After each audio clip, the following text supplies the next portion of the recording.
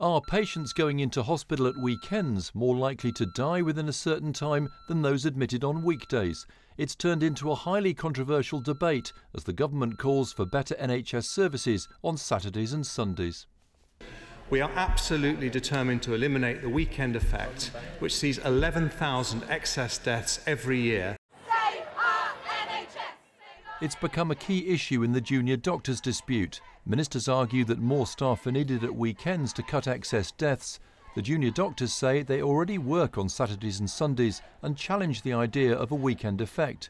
Now one medical expert has questioned the data behind the excess deaths estimate.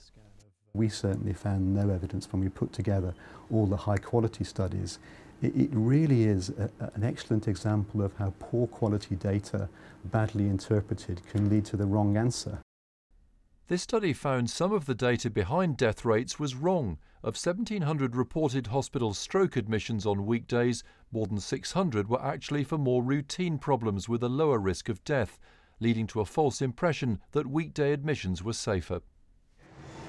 But NHS chiefs insisted that this work did not invalidate earlier research which pointed to excess deaths amongst patients who went into hospital at weekends.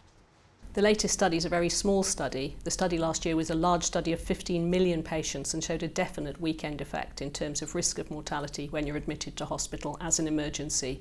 In terms of what NHS England's policy is, we believe that we have to provide consistently better care for patients at weekends.